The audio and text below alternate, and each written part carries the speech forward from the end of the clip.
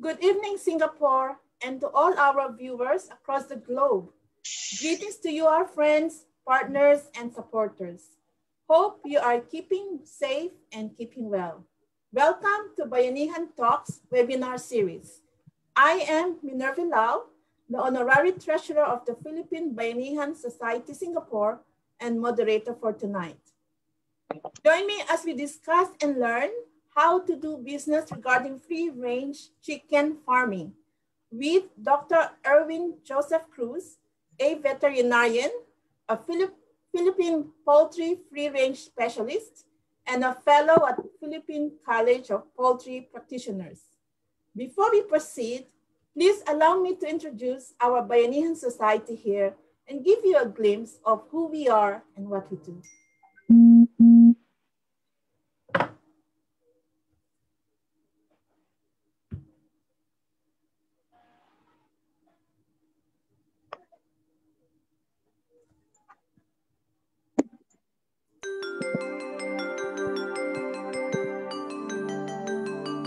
On behalf of the board of the Philippine Bayanihan Society in Singapore, I welcome you to the Bayanihan Center. The Bayanihan Center has opened its doors to support the educational, social and cultural needs of Filipinos and others in Singapore, thanks to the strong partnership between the government of the Philippines and Singapore and the initiative of our founding president, Ms. Jenny Chua, and vice president, Mr. Ning de Guzman. Since its establishment in 2001, more than 13,500 people have undergone skills training at the Bayanihan Center. But the Bayanihan Center is located at 43 Pasir Panjang Road.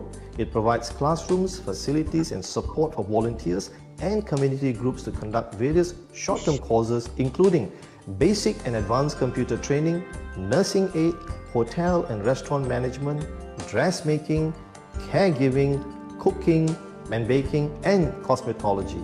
To foster the socio-cultural ties between Filipinos and Singaporeans, we also organize the Bayanihan Walk.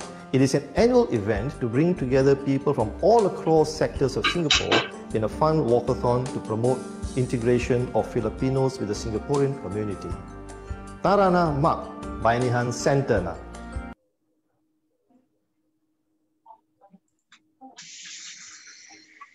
I hope everyone now has a better understanding of what the PBSS is and what it does. Please do approach us for any training or skill ideas or cultural activity suggestions. Contact our Bayanihan Center officers, Cecil and Mindy, for any inquiry. Tonight, we have a special guest moderator who will be introducing our guest speaker. Dr. Bernard Basic, who is a veterinarian and auditor,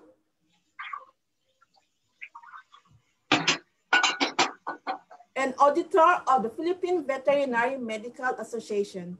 He graduated from the University of the Philippines, Los Baños, with the degree of Doctor of Veterinary Medicine in 1997. He passed the veterinary licensure examination at the same year. He also held various positions in the Philippines before moving to Singapore in 2006.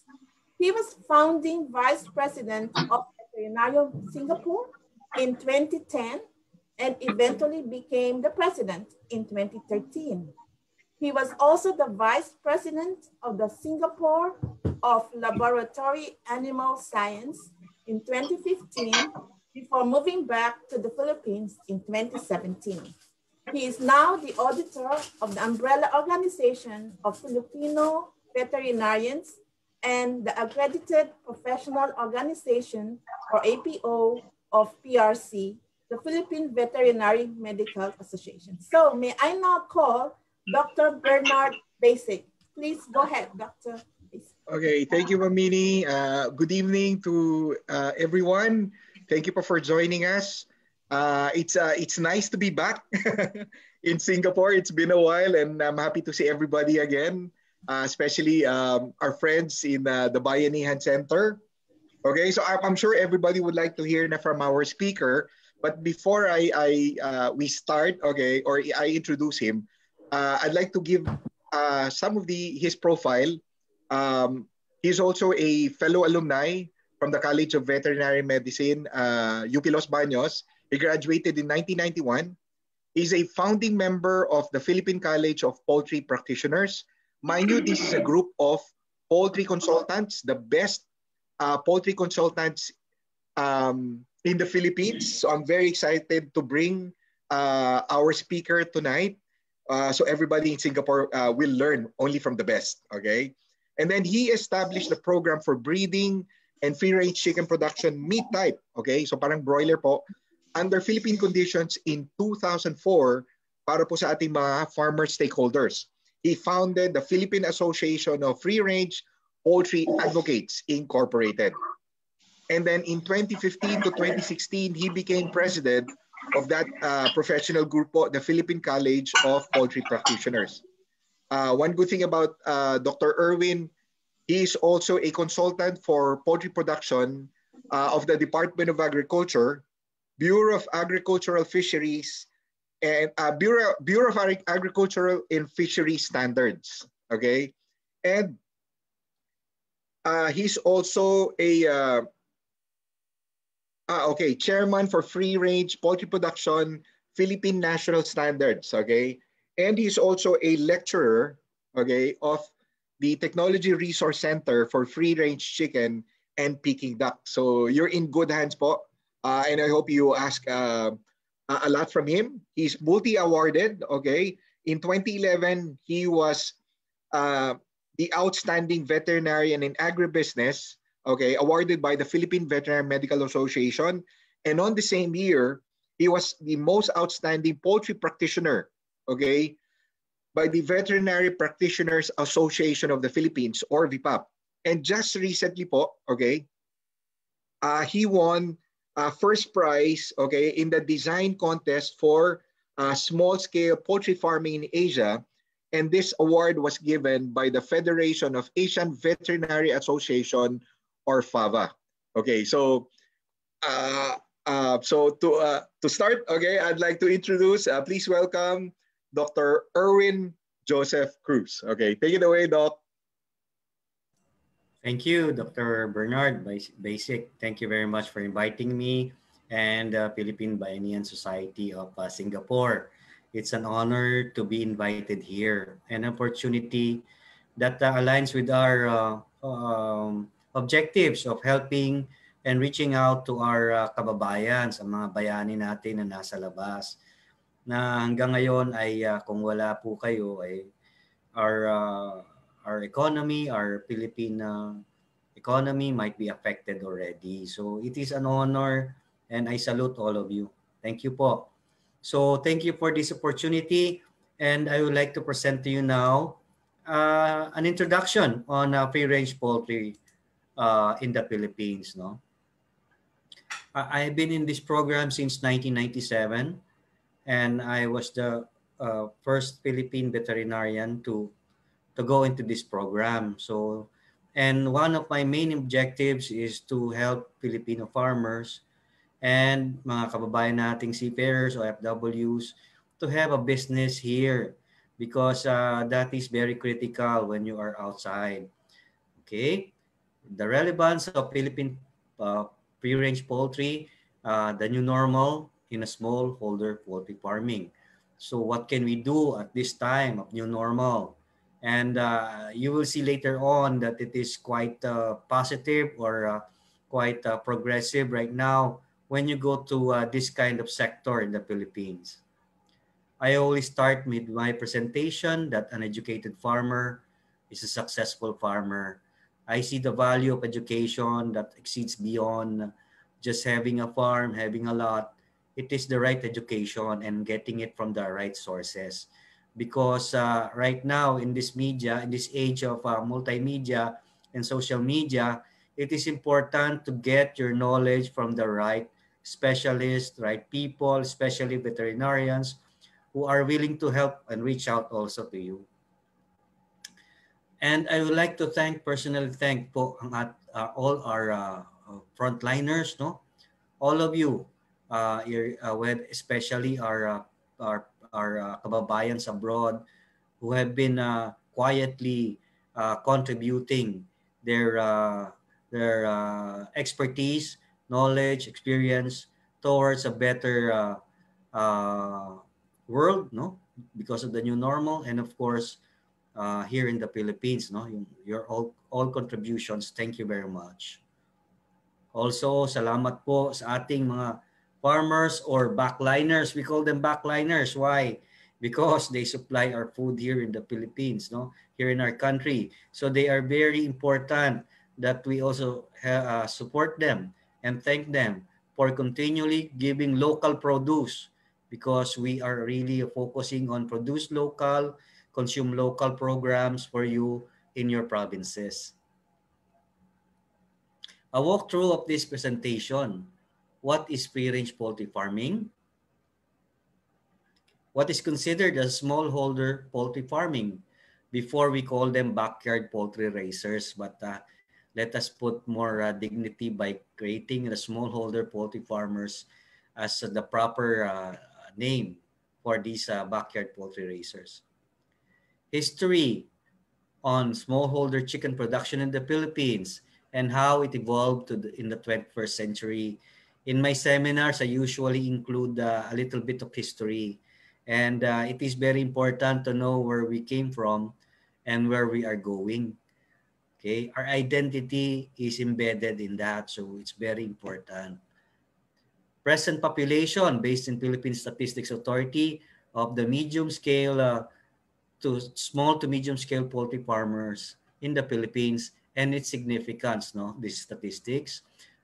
Strengths and opportunities of backyard poultry, weaknesses and threats, value of good education and genetics in free-range poultry farming. And then we have our conclusion. What is free-range poultry farming? As per the Philippine National Standards of the Department of Agriculture, it is as defined as a system of production that raises chickens in a confined environment while allowing the birds to exhibit their natural behavior and allowing them to access forage and grasses, insects, and sunlight. Free-range poultry production may be further as classified into pastured raised. So chickens are placed in an area, no, and then they are moved by a fixed mobile house within every 2 to 3 days to a new location. So nakakulong po, and then they are kept indoors. While the traditional free range is a method production that exceeds the maximum requirements, like harvest age, for free range, there are standards, and I will show you later. Basic standards, no, of Philippine production method of farming, no.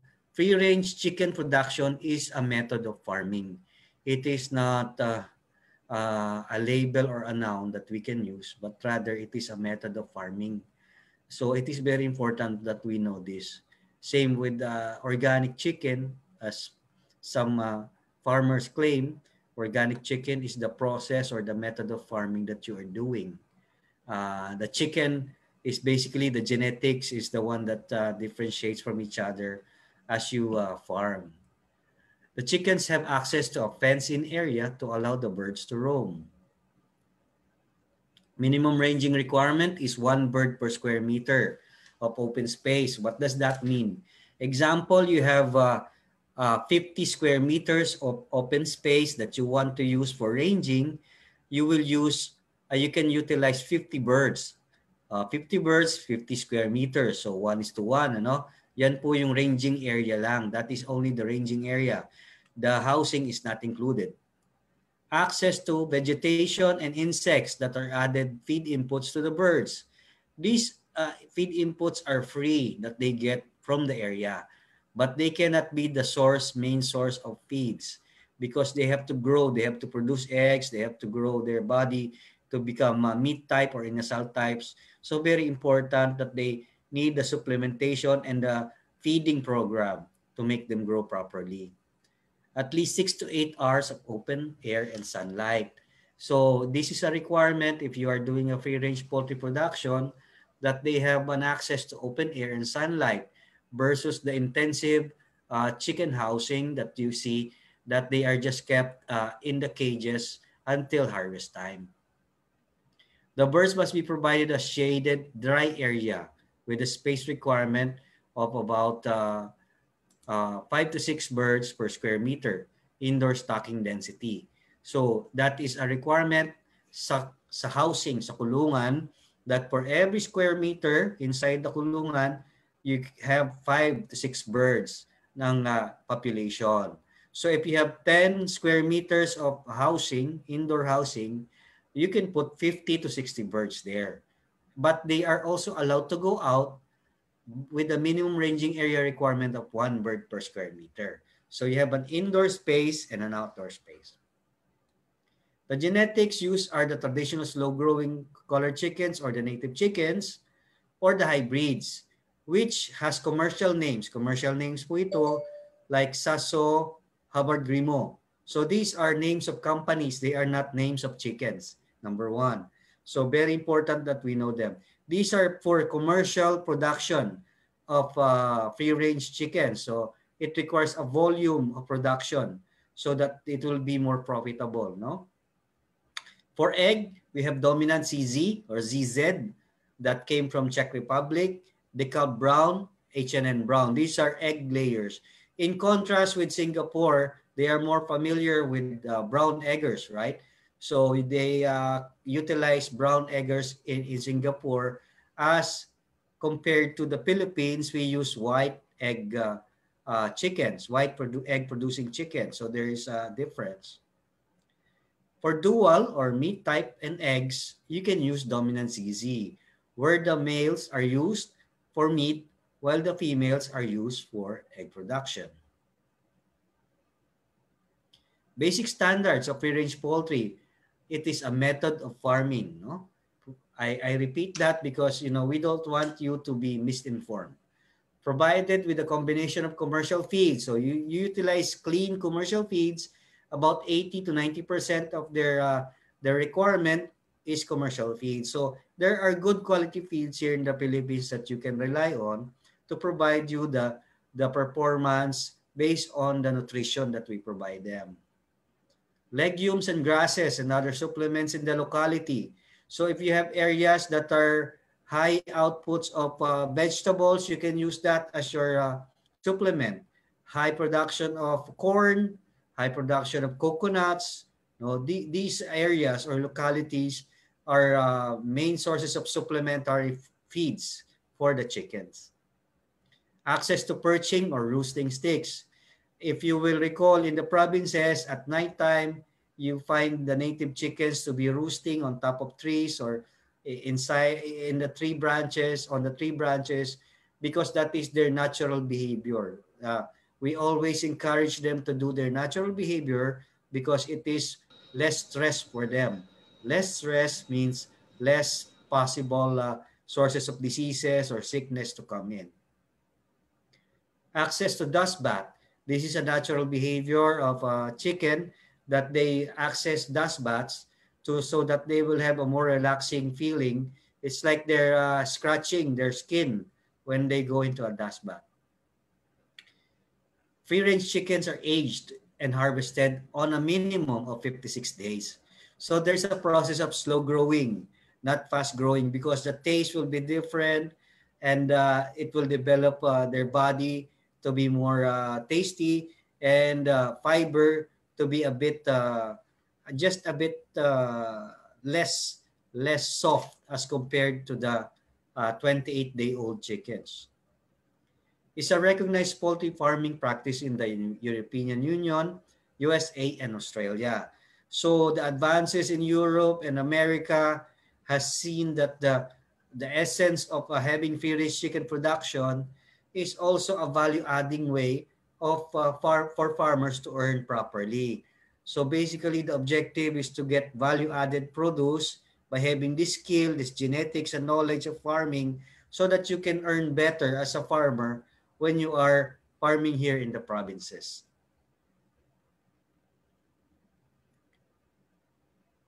What is smallholder poultry farming? Family-based poultry production as a food source of poultry produce or food on the table. That is one of the essence of setting up a small chicken farm in your backyard.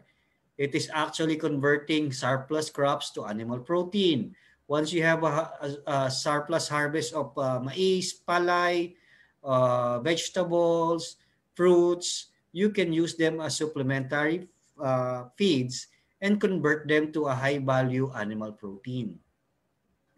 A local farmer's poultry production based on local or provincial market. You are more focused on producing chickens for your family first, and then to your extended families and in your circle, and then in the community. So we are putting back the local farming to the local people in the area, so that you will have your own small poultry business that is based on good production and very cost-effective way of producing eggs and meat. Local farmers keeping chickens as a support source or in between crop source of food. Sometimes our farmers have a problem once they have exhausted their finances and they are waiting for their crops to mature like 90 days in with our palay or our corn. We have no food. We have no food in our on our table of the family. So these are very essential so that in between crop source, you have a source of food rather than uutang sa tindahan. So, lucky me, yung mga ganyan. Yung bang mga processed food, you have good food on the table for your family, especially the children. Focus is on the provincial chicken consumers. So this is the target market that you will have. That the market that you are going around are also the people you go around with when you grew up or in the provinces, in the localities where you stay. Composed of inbreds or mixed breed varieties. This is the old system. That is why you can never see farming, smallholder poultry farming to be elevating to an agribusiness because we are using inbred and mixed breed varieties or what I call OGK. What does OGK mean? Only God knows what kind of genetic program or genetic productivity the chicken will have. So very important that we are traceable or we have the traceability to know the productivity of our animals. Kasi once we have an unknown productivity, we will be wasting time buying feeds, buying inputs without no little or less production. Level of knowledge on modern poultry technology and production is low to medium. Significantly based more on anecdotal. Ano ibig sabihin ng anecdotal? These are stories passed on by our forefathers, our parents, our lolos, our lolas, that this is the better way to grow chicken, etc. No? Or sometimes we get anecdotals from social media, which has no scientific basis. So we're trying to encourage our kababayans abroad that they encourage their loved ones here in the Philippines to have a more science-based program rather than parang hot pandesal system tayo or sari-sari store system that everybody has sari-sari store or pandesal. I usually pass through going to my farm, an area where there are lots of resettlements, and every 5 meters away there is a sari-sari store in one street.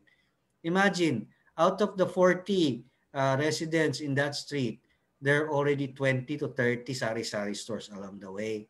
We need to elevate the skill. We need to create educated agribusiness, agri-entrepreneurs from our kababayans here. Na pag-iiwanan natin ng funds. So they need to learn more in the program so that they will be successful. And a successful family, once you are a happy family, once you are abroad, automatic you're happy because you see the development and yung no more worries of finances, no minimal worries of finances. Minimal agri-entrepreneurial ability. Ito naka-note na rito na ginawa ko, funded mostly by our seafarers and OFWs. So rather than spending money on tricycles, sari-sari store, or things that kumbaga it's not a long-term program, why don't you use agri-entrepreneurship in farming, in poultry, in quail, in duck, so that there is first food on the table, and then second, business for you when you come back. The genetic foundations are low in poultry farming with our smallholders. That means low productivity. Once you have a low producing animal, you have a high cost to produce.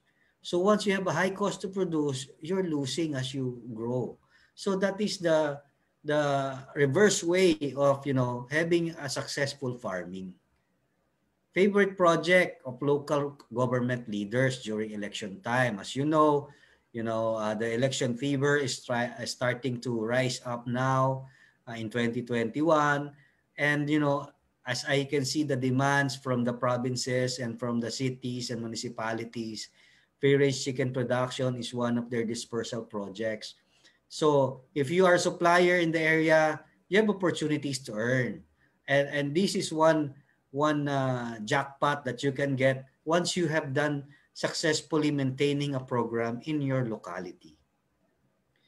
Population of free range can be from 10 to 3,000 heads capacity.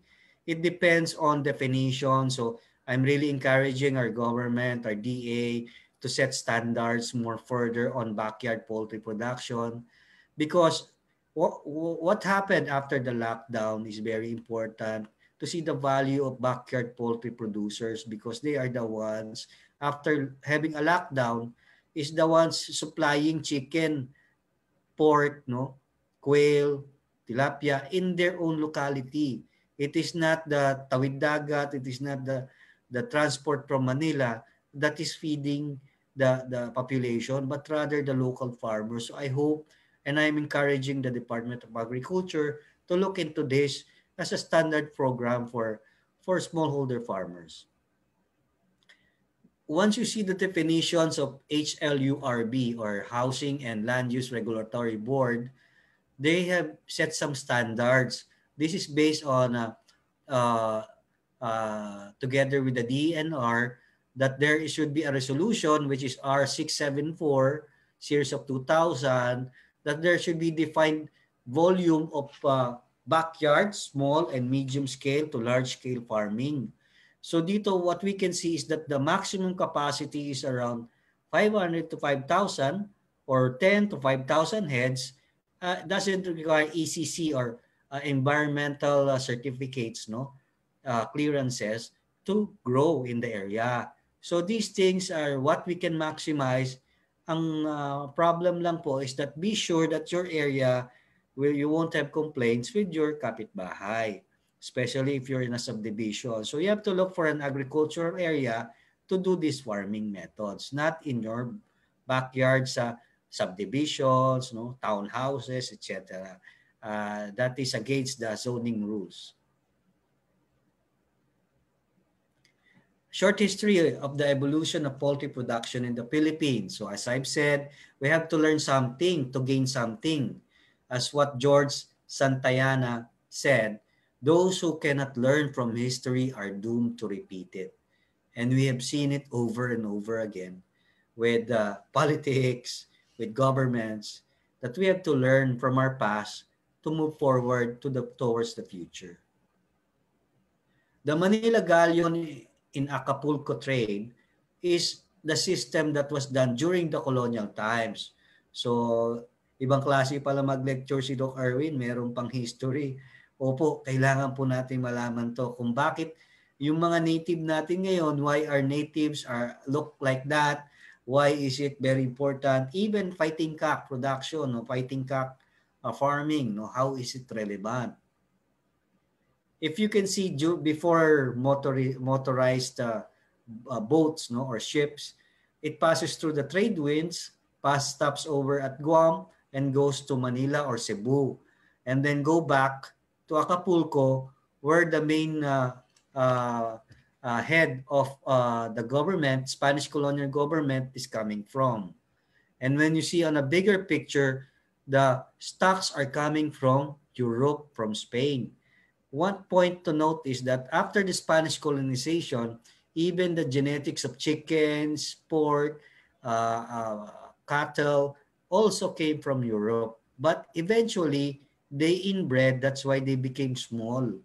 So that is one reason. Intensive inbreeding will stunt the growth development of the animal.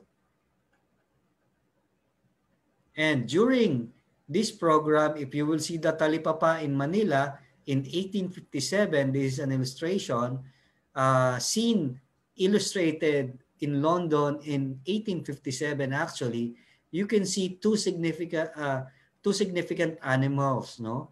The fighting cock used for sabong, and then the chicken, native or farming chicken that is used for food. And of course, the pork. No? Pig production was also relevant at that time. Most famous Filipino who enjoys poultry farming in the colonial times. So meron pong mga sikat na mga Pilipinos na talagang mahiling mag-poultry farming din. At ako po ay very proud to say that our main national hero, which is Dr. Jose Rizal, is a poultry aficionado or practitioner. So may poultry farm po yan. Paano nyo nalaman, Doc? Wala naman kayo nung time na yon. Basically, pagka nakita nyo po, this is the replica in Dapitan where he stayed in 1892 to 1896. This is the replica of the housing of his poultry house. So this is where he keeps his chickens because Rizal, as per history, loves adobo and tinola.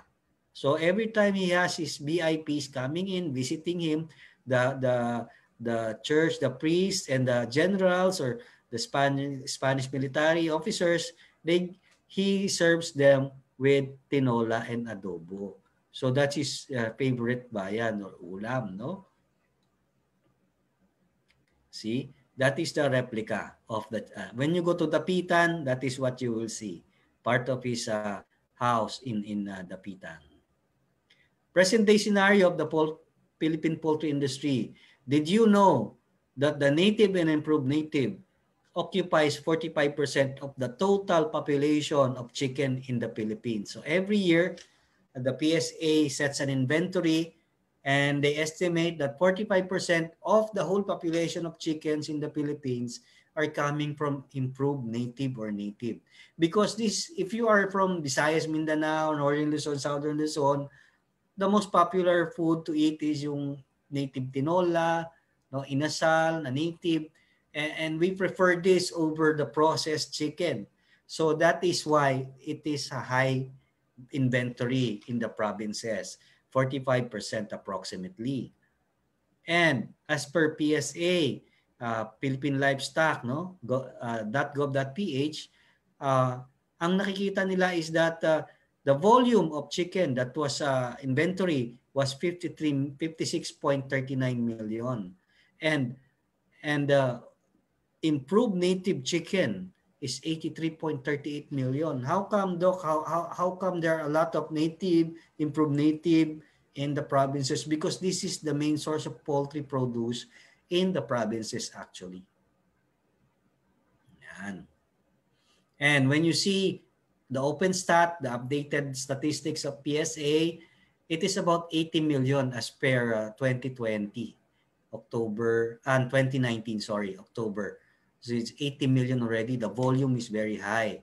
And it has been improving as we go. As of to date, there's around 11% improvement from the increase of improved native as previous production from the previous years. And if you see, it's 45.28%. It's coming from improved native, free range, small, farm by small and medium scale farmers, and fighting cocks. These are the main sources. While the 54% is coming from big integrators, medium to large scale independent breeder companies. So nakikita, bakit ko pinakikita to? So that you will know that there is a potential for business in terms of having a small scale farming in your locality. So there is a big potential because there's a big consumption. And looking further, no, kita natin dito, we can see that there is a very big requirement as per inventory of improved native. Ang laki po, it's 80 million, no? And these are the top notchers. What you will see here, no? So, Ilocos Region, Cagayan Valley, Central Luzon, Mimaropa, Bicol Region, Western Visayas, Central Visayas, Zamboanga Peninsula, Northern Mindanao, Davao Region. So there is a very significant increase. They take a share of about 5.5% pataas ng 80 million. So the consumptions are basically there. Sergeant, sorry. So the consumptions are basically there. The top notcher is Western Visayas, and then Central Visayas, then Northern Mindanao. So that is how high the demand for this kind of chickens will be once you set up a farming. Smallholder production plays an important role in the rural areas. This is the main source of poultry. Conclusive that it is in the rural areas, these are the ones they look. Definitely, wala naman ng groceries at supermarket doon sa bundok. So they look for the poultry source as the ones that are improved native or native. It is integral part in Philippine farming. Rice farmers, corn farmers, coconut farmers, rubber plantations, etc. It's an in-between crop source of foods, funds, and food on the table. We have heard a lot of stories how chicken is converted into money once you sell it in the market, local market, and then you get money, then you buy that for medicines, no? You buy the medicines from those funds. An immediate source of animal protein in the provinces.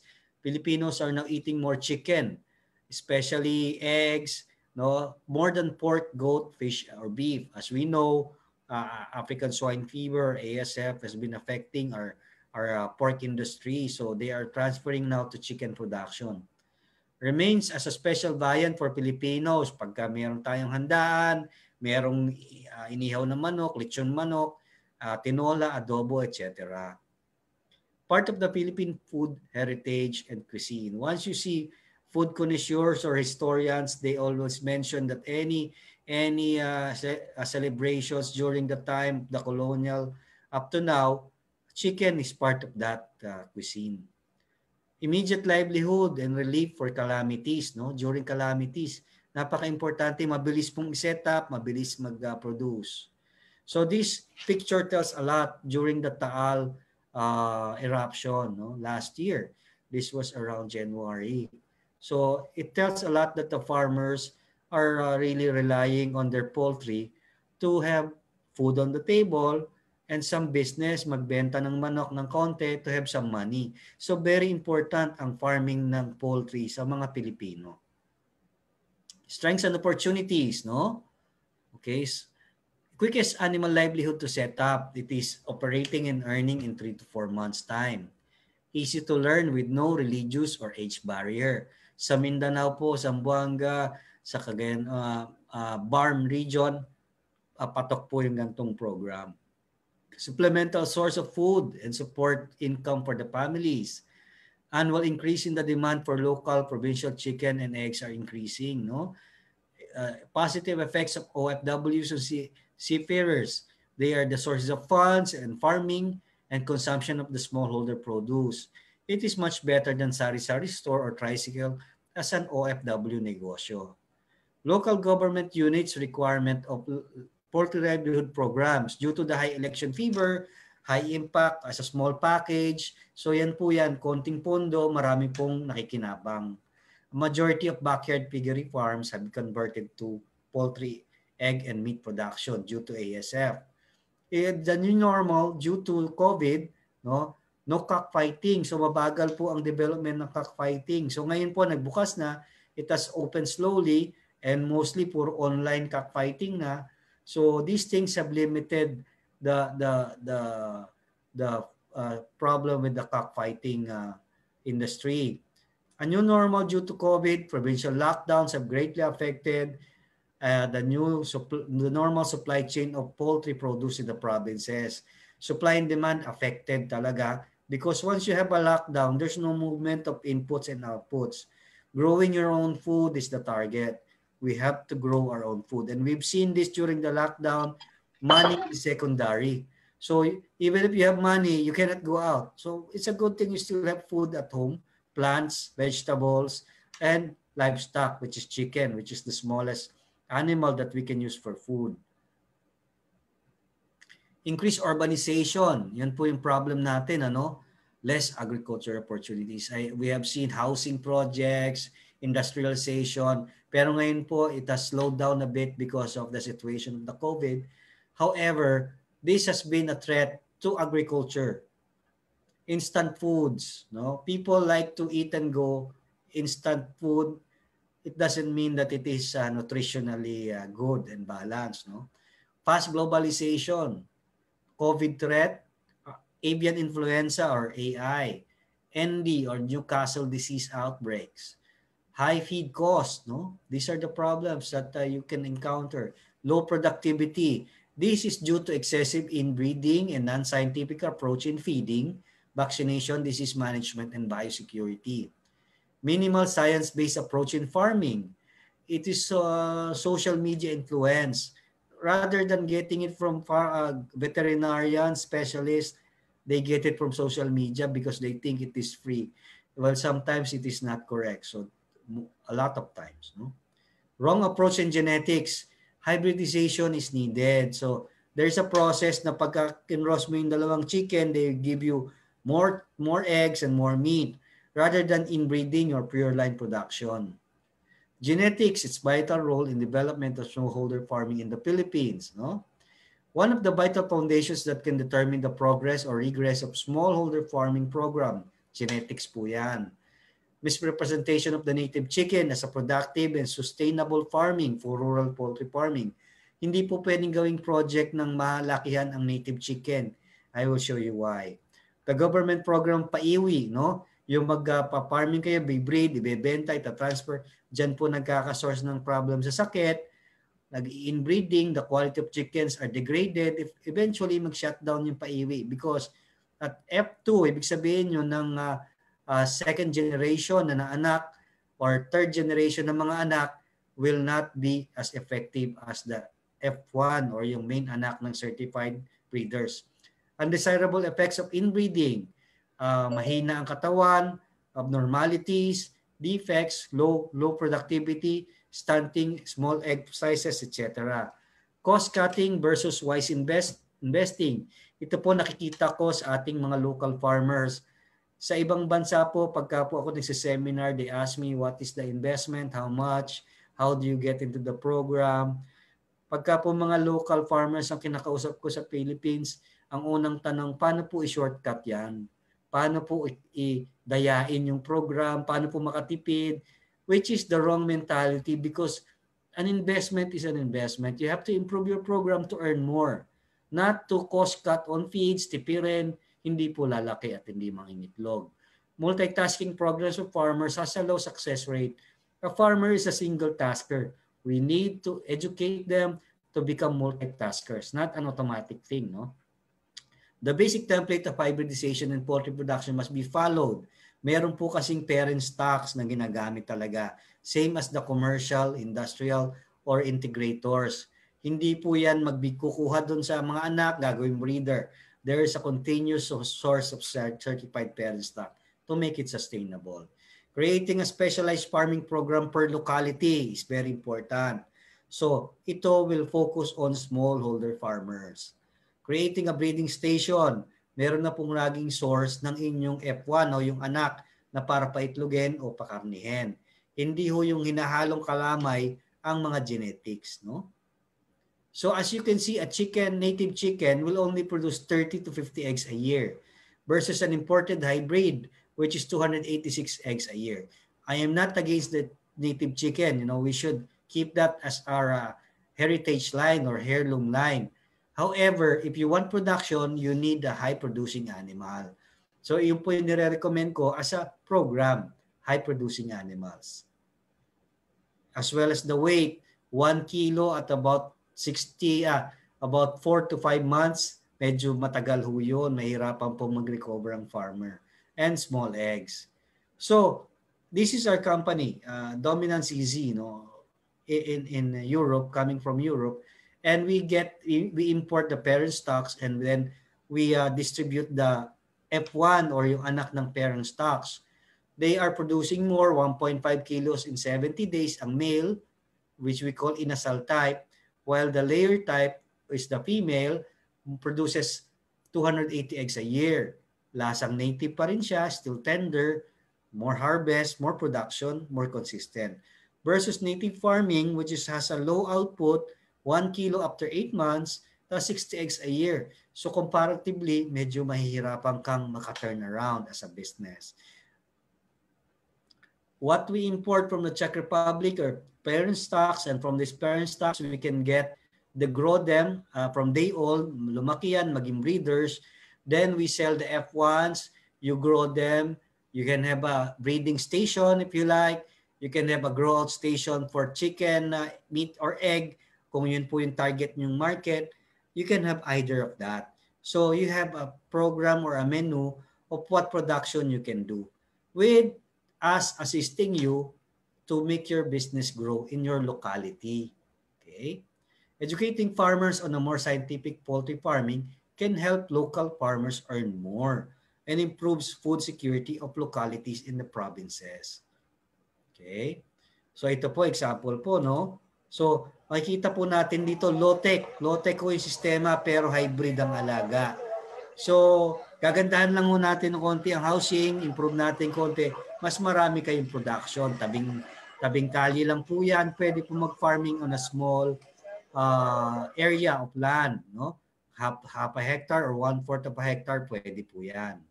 Okay? This is another one. Kung ano yung surplus sa area na vegetables, you just boil them or ferment them. You can give them as supplementary. Makakasave kayo ng cost, and yung waste nyo, na-convert nyo sa eggs or meat.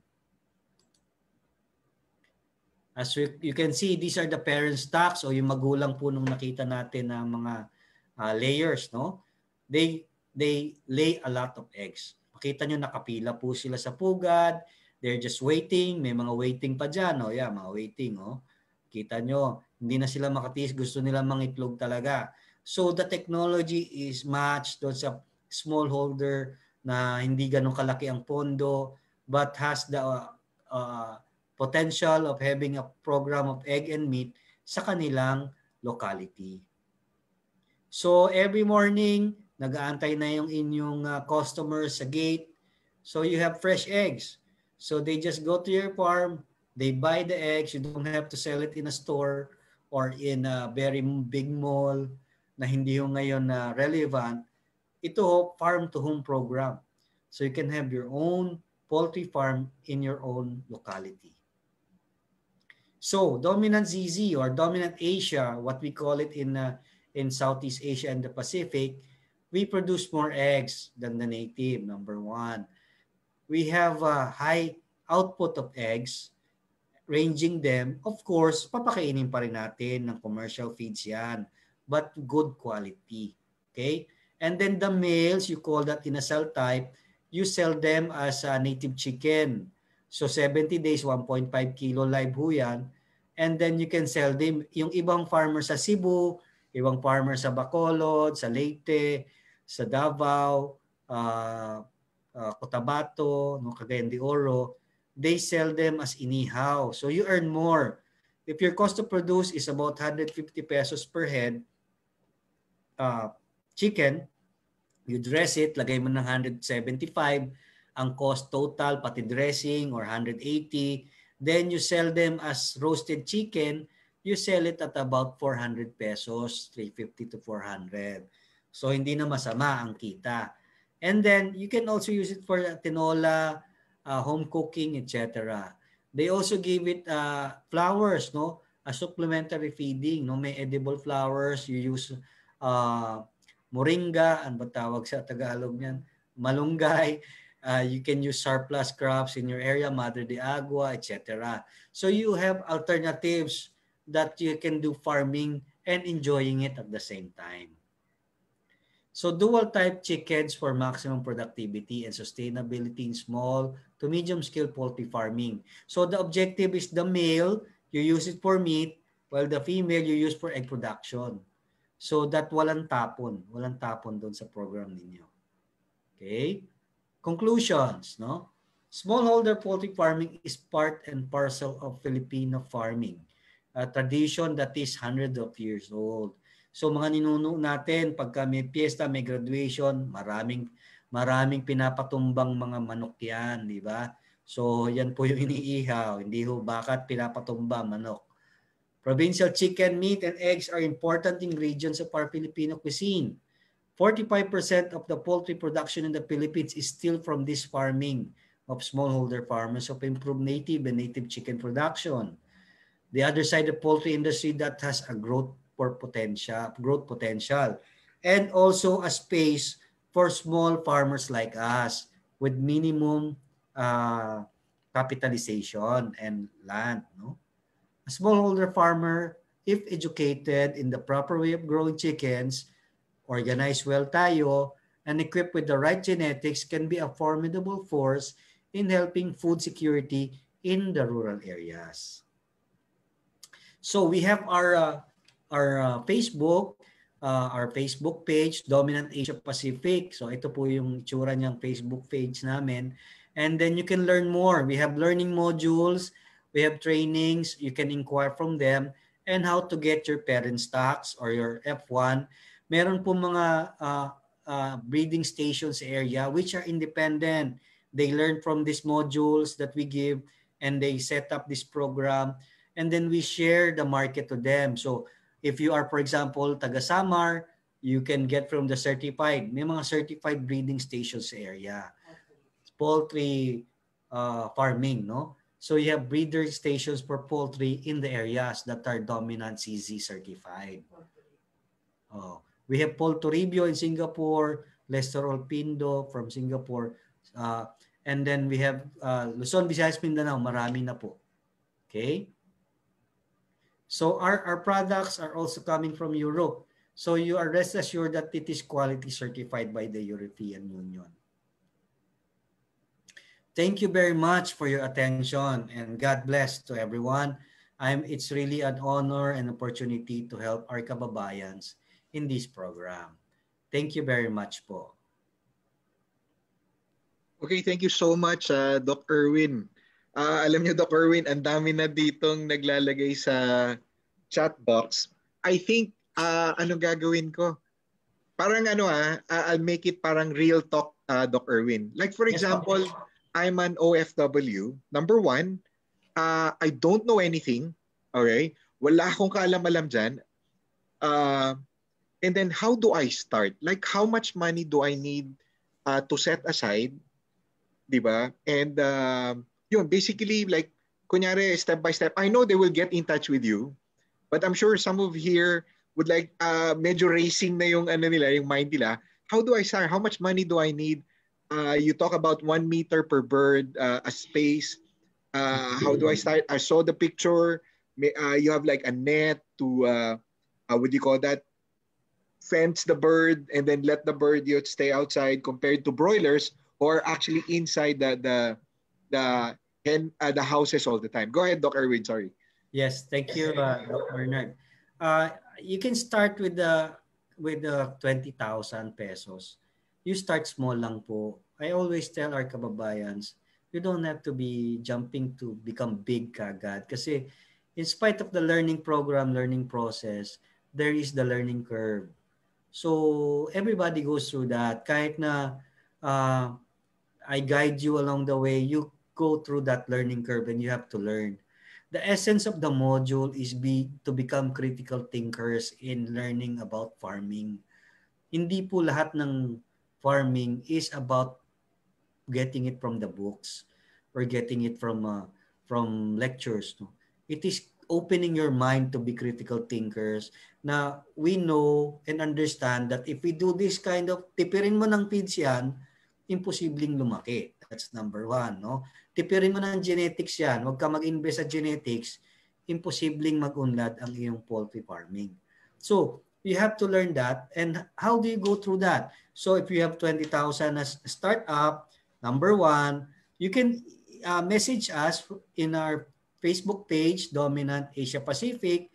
You like nyo muna yung page na yon, and then inquire po kayo, how do I get, I'm Erwin Joseph Cruz, I'm from this place, I would like to inquire about how to get layer types from you, or inasal type pang karne, how do I start? So we will give you some formats how to go about it. learning good. is the 90% of the program. Important ang learning natin. Ang 10% is the execution that you will do. I have taught about 3 years ago, I was there in Singapore. I did some seminars on the program. And those farmers who started it, they went through the program, learning curve, etc. And then that is the time that you accelerate it once you have gotten through the common daily things. No? So, kailangan masanay muna tayo ron. So, 20,000, you can start. You can start at 20,000 pesos. Yun po. Okay. From your experience, Doc Erwin, those who started it, when the last time you were in Singapore, how long did it take them po? Bago sila, they got used to it and then they said, I love this, this business.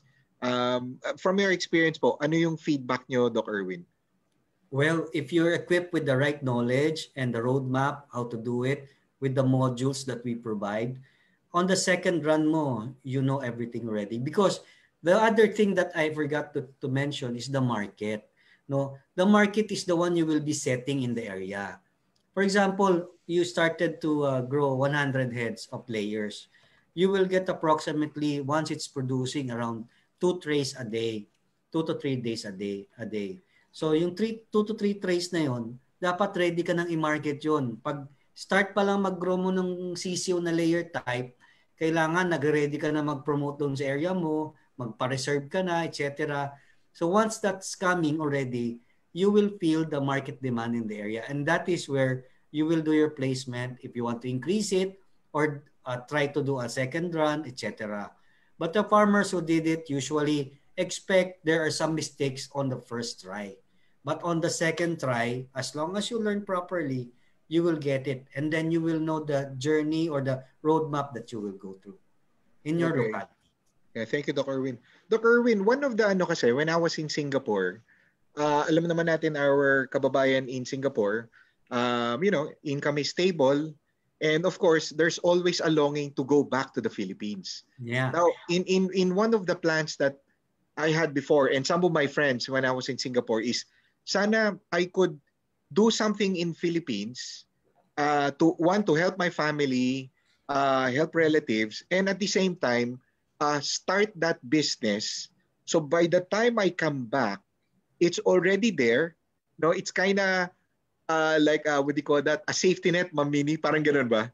Now when I go back to the Philippines, I have something going on already. Di ba? Parang I didn't lose any income. How do you think we could do that, Doc Erwin? Yeah, marami pong mga returnees na they started the program. Let's say out of 10, we have 4 OFW seafarers who really engaged in the program. They grew from a 50 breeder farm to 150 to 200. So the demand is ever increasing. So once you started it up, habang wala kayo, you learn all the idiosyncrasies, the quirks of the program, yung mga do's and don'ts. By the time magbalik nyo, you are ready. You are very ready. Kasi we have farmers who have small farms lang, but they earn a lot. Why? Kasi sa unang ikot pa lang ng 20,000 mo, basta inayos mo, balik 28,000 yan eh. Balik puhunan mo. Tsaka, basta tama ang... Because alam nyo, maingat po ako yung mga speaker na hindi ako makatulog pagka mag-sales talk ako. Ayoko ng sales talk. Gusto ko straightforward by experience, by validations of other farmers na I can really vouch that if you do this properly, your money will be growing. But kasama po yung trabaho, knowledge, hindi po pwedeng remote control. So I'm giving you the facts kasi I'm so excited presenting this program to our OFWs because the opportunity is very big in the Philippines. Because Philippines will be an agricultural-based country and it is a very important backbone of the economy. So bukod sa ating mga kababayan sa labas, agriculture ang nagpapaikot din ng negosyo, especially ngayong new normal. So yun. Dr. Erwin, may tanong dito. For example, may program ba ang Doben and CZ na, kunyari, ako husband, I'm in Singapore, and I'd like my wife to start the backyard raising ng free-range chicken. May program po ba kayo na ganun? Yes, we have guys from Singapore who convince their wives, no, to go through the modules that we recommend. So these modules are teaching modules. These are learning since 1992. So these things are very important wisdom and knowledge that you can use. Ibaon mo yan when you go forward. So while you're working out there in Singapore, you have your wife, your nanay, your son, your daughters go through the module so they understand the whole picture and situation, not just the ABC. ABC is secondary. It's more of learning the whole picture. Once they see the whole picture, they can do the program and start it up. Once they see more opportunities, our kababayans abroad can fund it more, slowly but surely. Because remember, this is food. And chicken is one of the main preference right now here in the Philippines. So you can let your wife, your loved ones to do the learning first. And this learning can be done by even our kababayans abroad because it is also through a Facebook system. So you have 7 days on, you can rewind, review the program, paulit-ulit, repeat. For 7 days, you have that access. So you can learn well. And then from that, we have a live question and answer, and then we will have certificates given out. So we want the identity of the Filipino to come out from this program because they say it's just a simple chicken. But for me, this is one of the identities that we have to use as a tool towards being proud Filipinos around the world. No? Yun po. Thank you po. Yeah, maganda yata Doc Erwin kasi ang dami talagang interested to get your program. Could you kindly flash again your Facebook page? I think maraming gusto talagang pumasok there asking, how do I join? How do I start the program? How do I get in touch, Doc? Yan. Sige, maybe ko na ba? Sige po. Ito po, ano? I will share it. Okay. One thing is that I hope that our board in Singapore with the Bayanihan Society can look into this program because this can help. And it can pass through the board, the society, as a way for create funds, no? At the same time, we help. So that's very unusual right now. You're earning while you're helping. So this is one opportunity. So you can get in touch with us at Dominant Asia Pacific to our Facebook page of Dominant Asia Pacific. And you like our page first and then you can inquire. Okay? But later on, I hope that the Bayanihan Society can look into the program so that we can help more kababayans in abroad. Not just in Singapore, but the whole world. No? So Dominant Asia Pacific po. I think Doc maganda, let's leave the slide first. Okay, kasi I'm sure, Doc, yung number po ba dyan? Is that yours? 0905? Yes. Okay, good. Yes. But the Facebook is more, right now, is more engaging right now. Because we can send all the templates, everything, even illustrations and pictures. And it's much cheaper kasi yes, ayan. Messenger. Doc, may tanong dito, which I think is a very good question. Vaccination ng mga free-range chicken. What would be the program para maiwasan yung We still do the standard vaccination program like day 7, ND, B1B1 plus IB. And then kaya lang lighter than the commercial chicken raising. Day 21 is ND Lasota plus IB. And then we teach you biosecurity. That's the only thing. You have to learn how to be clean with your farming. Once you biosecure your area, you have less chances of getting diseases going around. In the farm. That's exactly. Yes, but endemic lang kasi ang Newcastle disease. We need to vaccinate against Newcastle. Thank you, Dr. Erwin. And then we do probiotics. We encourage probiotics. We encourage you to ferment. We encourage you because the taste of the produce is really different. A 3-day-old egg is very different from what you buy from the stores. So that's the thing that you look for when you go back to the provinces. It's really the Mm. freshness of the poultry produce. Yun po. Doc, may question ako ah. In terms of price, uh, what would be the price of a native manok compared to a broiler manok? Okay. Ang presyo po natin ngayon ng manok is very expensive ngayon dito. Dressed chicken here is around 180 pesos per kilo right now. So because of the high demand, no, issues of supply and demand and ASF. In our free range community, we sell at a standard, regardless whether the demand on white chicken is high or low. Our selling price for live, we sell live only right now because there are national meat inspection requirements if you dress. But if you are going to sell it live, it's 210 to 220 live for 1.5 kilos. So you'll be earning 1.5 times 220, 330 ang isang piraso ng live chicken.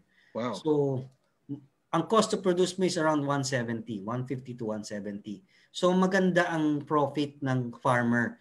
The practice here is to have a small volume, good quality, but a high profit margin. Kasi we cannot fight it out with big companies, with big fundings. In the egg production naman sa layer type, ang cost to produce mo is around 6 pesos. The farmers here are selling at around 10 pesos. 10 pesos per egg. Farm gate, 9 pesos. So you're earning 3 pesos. Imagine if you have 500 eggs a day. You have a net production, net profit of 1,500 pesos a day. So you don't have to sell it in the stores. You just do your social media selling, farm to home programs. Every Tuesday, I will be in this village who are the ones interested. So we are also going with the flow of new normal with the online selling, etc. And it's fresh. You can guarantee really that it is fresh. So we want to just embrace a system that is capable of running in your locality. Kasi ang nakikita ko po sa iba, they let us dream so far and so long and so big, so high, na sometimes the reality or the basics are forgotten. So we need to start first on the basics. Pakainin natin families natin. We get the business in the locality, our kamag-anaks, our churches, our groups. Then we're happy with the markets. It's a sideline in the first place, no? And then you evolve it from there. Ganun po yung aming idea. Doc Erwin, ganito po I'd like to start na, okay? Number one, ano yung mga requirements? And then I have 20,000 pesos right now. Okay. Where will that, ano tawag yan? Thank you. Saan ako madadalan 20,000 ko? What are your requirements? Tama ba, Mamini? Okay. So 20,000 pesos, you do the introduction on free range production, no? And then from there you learn the system, and then you will set an order. You have to tell where your area is. For example, if you're from Ilocos, there are certified farmers there whom we will connect you to. So, but however, ikaw pa rin magche-check, validate ng mga yan. And then you can start there. You can buy 100 heads and then start it out. Try the learning curve. Kumbaga sa bicycle, kailangan sumemplang muna, kalahati lang pero balik pa rin ang puhunan mo doon. So then you will roll from there. So if you want to go to elevate it more to a higher profitable business, operation, go to breeding stations. Because a breeding station is the one that supply the chicks in your locality. Correct. So fully booked ka. Right now, our farming, our breeder farm is fully booked until June. Imagine having a business of being fully booked until June. You just worry about your production. You don't worry about who will buy tomorrow or later, or if it rains, nobody buys. No. So this thing is fully booked, already prepaid, imagine. So the beauty or all the things that you can get on a small business setup or module is similar to this kind of program, are the things that we want for a business. So that's how you go through the 20,000. So the 20,000 will earn you about 8,000 muna. Balik puhunan yun, ha? Babalik puhunan mo, may kita ka. So another roll ka na naman. Then later you will locate customers who would like to buy, small restaurants who will buy from you, native ihaw-ihaw stores, no, or even health conscious people, or even people who are sick with cancer, no, who are sick with diseases or kidney problems. These are the things that you can rest assured the consumer that this is clean chicken or clean eggs. So yun ang value adding niya. Nice. Ay, ito naman, Doc Erwin, may tanong. Kasi we talked about a lot about the meat type na free-range chicken. What if I want to go into ano naman, pangingitlog, layer naman po? Yan. Okay. So when you start with the layer, you go to the same program, the module, no? Then you start with 100 heads. The 100 heads of day old, it will start producing eggs at around 4 months old. 4 months. So may cycle ka, you have to wait for that. But once it initiates, maglo-load ka every 3 months of new young chicks so that you will have a regular target supply. So dito, medyo maganda ang mas malaki kita, but you really need to work out for that. For example, you need about 500,000 as a puhunan. Initial.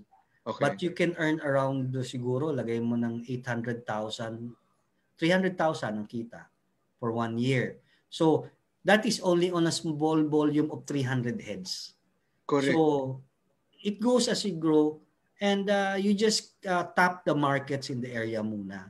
Kasi mahirap magbigay ng straight line definition of earning, etc. And I don't want to promise you the heaven and the earth and the stars. Correct. I just want to be realistic because this is livestock. So once you get the thing going, you just get orders as you go. So half a million will earn you 300,000. Yan, parang ganyan ang takbuhan yan in 1 year time. So if you have 2 flocks running side by side, no, nagsasagutan ng production, so in a year's time you'll be earning around 600,000. So Erwin, yung sa 500,000 na yan, does that include the housing na? Housing, amortization. So you can amortize it in about 4 grows. And then the feeds, and then the genetics, utilities, and miscellaneouses. So complete setup na siya? Complete setup na yun. Wow, okay yun.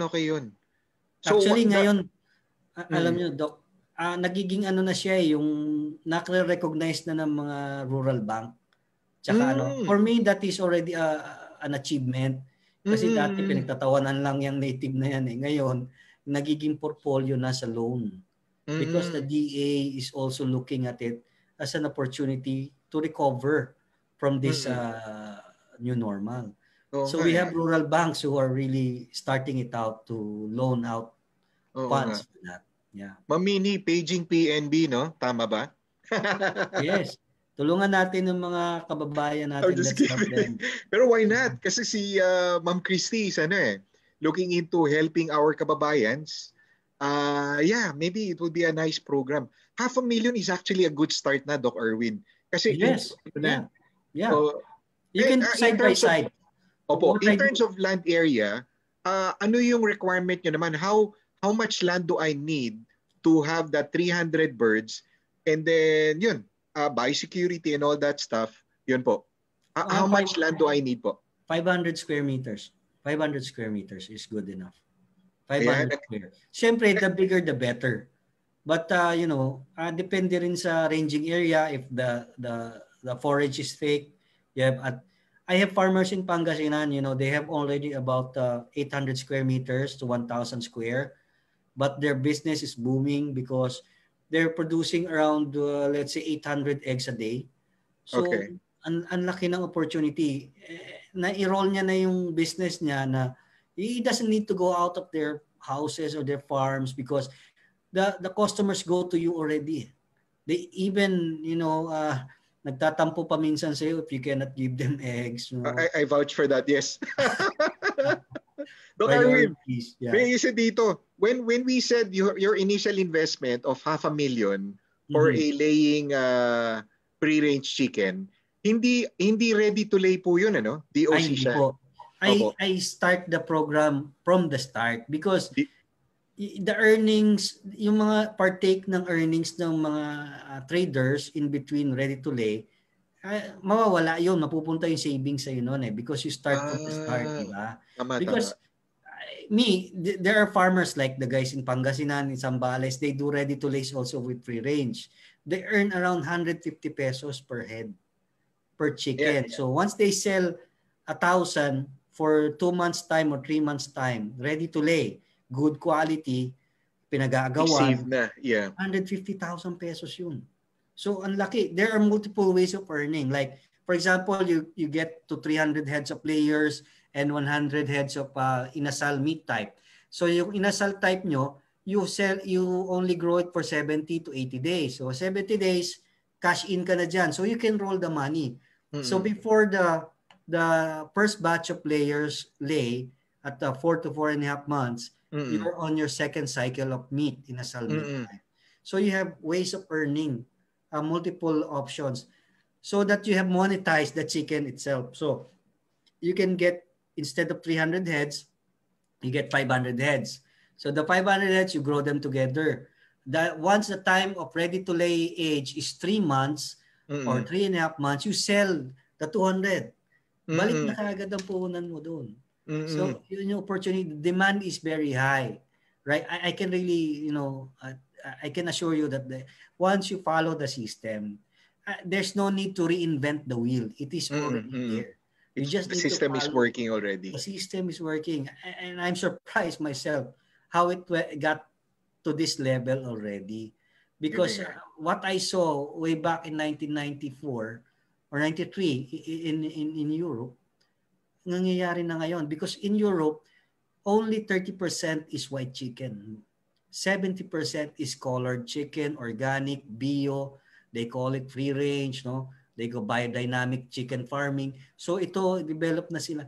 Tayo, papunta pa lang doon. So slowly the tide is turning towards local farmers, not company-based big companies. It is a local farming industry. I agree. Ayan. Mamini, do you have any questions po? Si Mamini. Sorry, na-dominate ko maminsan. I think, I think nasagot na. And I'm sure marami pa silang questions. We have Dr. Erwin's profile and also Dominant Asia Livestock. I'm sure they'd like to engage Dr. Erwin. So with that, I'd like to thank Dr. Erwin for a very insightful presentation. Thank you so much for helping us. I'd pass the ball na to Mamini. Mamini, thank you so much for this opportunity po. Yeah, Attorney Ranveer. It's nice to see you po. Hi. Yes, I'm back. Thank you so much, Dr. Erwin, Joseph Cruz, and Dr. Bernard Basic. We learned so much, although yung iba, it goes over my head kasi medyo may pagka-technical na hindi ako sanay. But I'm sure people who are watching us, listening, I think they have an idea of what you're talking about. But I can only remember we need at least 20,000 pesos minimum. And then sabi ni Doc, 500 square meters daw for land. So the bigger and the more, the better. And mga 3 months and a half before we can see the eggs from the chicken. Those are some details that I can remember. But I think a lot of our kababayans are really keen to have this business back at home. Well, it's a kind of backup in addition to your full-time jobs wherever you are. We do have a lot of viewers from different provinces in the Philippines, from the north to the south. So that's amazing. Thank you so much for joining us. And before we proceed, we have our PBSS honorary president with us. May I call on Attorney Ranveer Kumar, who will be saying some few words. Attorney Ranveer, please. Thank you very much, Minnie. Doc Bernard, it's very nice to see you. Doc Bernard is an old friend of ours and a good supporter of Bayanihan Society.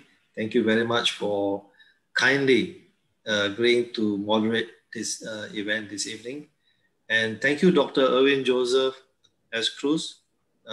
Although I joined the presentation quite late, but to the tail end, and I heard throughout the entire question and answer session, I think your presentation was very interesting, on a very, very topical, interesting subject.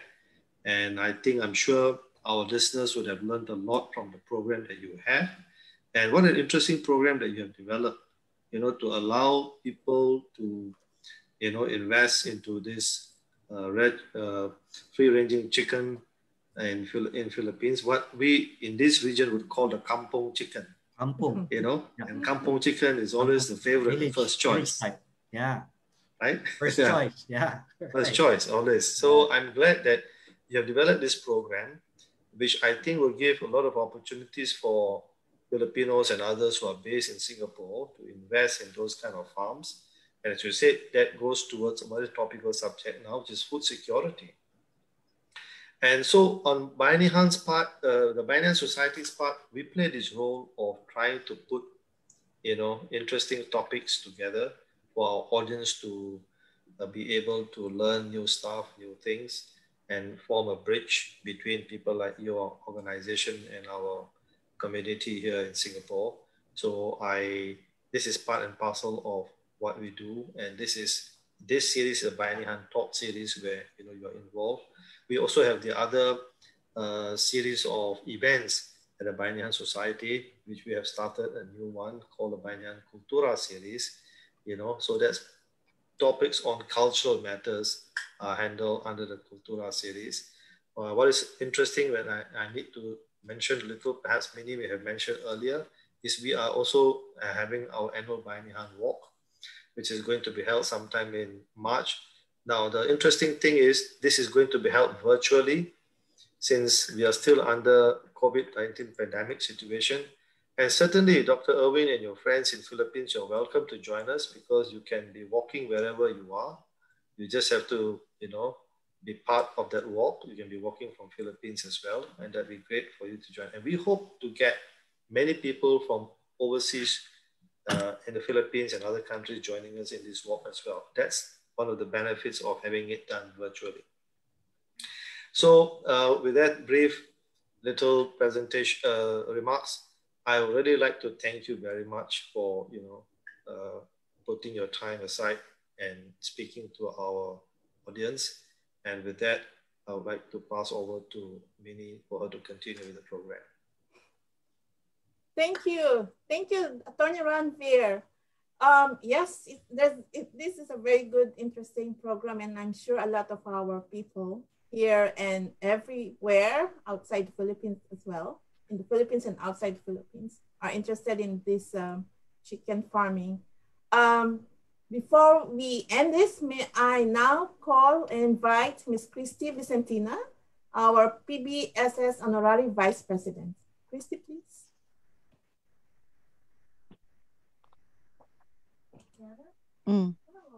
Thank you, Minnie. 9 o'clock. 9. Thank you, Minnie. And good evening to our friends and kababayans in Singapore, and to our family and friends back home in the Philippines. Mabuhay. On behalf of Philippine Bayanihan Society Singapore, and on behalf of our President Ranveer Kumar Singh, allow me to say thank you to the people who help us for tonight's webinar. Doc Bernard Basic, thank you for joining us tonight as co-moderator, and welcome back virtually in Singapore. And thank you for making the conversation livelier indeed from the doctor himself. And of course, Dr. Erwin Joseph S. Cruz, our fellow UPLB graduate, and definitely you carry with you the UPLB spirit of generosity and care for others. Maraming salamat for sharing your expertise to our kababayans tonight. Generously sharing, if I may emphasize that. So, siguro nagkasalubong tayo at one point sa UPLB, pero hindi pa tayo magkakilala noon. So, I'm really honored and happy to meet you virtually tonight.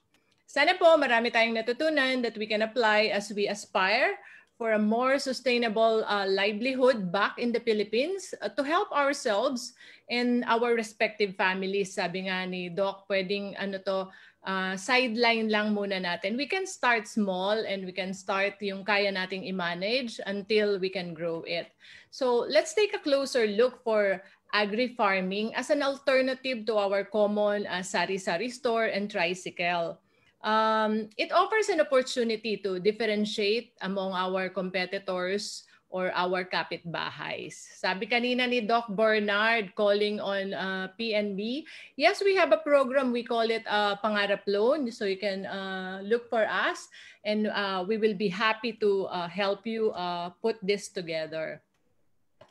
Just ask ourselves siguro, parang it's a simple question of sino sa atin ang kumakain ng manok or kumakain ng chicken? Raise ang hand ng kumakain ng chicken.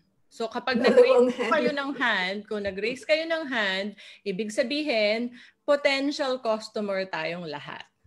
Promise, during the pandemic, tinola lang po ang baon ko araw-araw for 6 months. So mabubuhay naman tayo sa manok. Buhay na buhay pala tayo sa manok. So again, you may check their Facebook page. It's Dominant Asia Pacific for more information. Maraming salamat din to all our friends who always help us share and promote our webinars. Of course, the Philippine Embassy Singapore, led by His Excellency Ambassador Yap, Richard and Rex of FLPH, Lynn of CDE. Lynn, maraming salamat for all the sharing that you did. Puno po yung Zoom area natin. Okay, we have more than 120 participants in Zoom. Maraming salamat. And Faust Group Dance, STP Group Dance, Millet of Fast, Miss Clemens of Overseas Skills Program and Services, BNG, Rata J, Lucky Plaza Ladies, FAS, Mau and Luz, I saw you again, UAP, Ateneo LSE, UPAS, Jeng, their president is here, Excalibur, Kabayanihan, Jehan and Arvin, maraming salamat ulit. And syempre, maraming salamat to all our participants in Zoom and our Facebook viewers. Please don't forget to like us or like our page. Just to mention, sa sobrang dami po ng nanonood sa atin, I pick up your names, Miss Melita Hizol from Italy, Jocelyn Balaba, Singapore, Adol, Cebu, Kyle, North Cotabato, Mang Bert, Nabua, from Nabua, Justin Aquino from Manila, Maestrado from California, Roland from Cagayan, Joel from Abra, Emily from Surigao del Sur, Altair, I hope I said your name, from Aurora Province, Melvin from Saudi Arabia, Mary Ann, she's my sister from Pampanga, Stingray from Davao, Sharon from Davao del Norte, Estong from Bohol, from Samar, si Alex, and Brian from Lanao del Norte. And marami pa pong iba. Yung mga iba, baka nauna silang dumaan, baka lumingon ako sa kabila, hindi ko kayo nakita. So yung mga hindi ko po nakita, join ko kayo ulit next time and I will try to look for your name again. Maraming salamat. This just shows na sobrang dami and sobrang marami tayong participants from all over the globe and all over the Philippines. So please don't forget to like our button or to like our button for Philippine Bayanihan Society. Again, good evening and mabuhay. Back to you, Minnie. Thank you, Christy. For those who do not know, Christy is also the General Manager of the Philippine National Bank here in Singapore, and she's in charge of the region. So she is the right person to be here to answer on behalf of PNB. Yes, that's good. So thank you so much for joining us. Philippine Bayanihan Center, PBSS, is at the Bayanihan Center, 43 Pasir Panjang Road.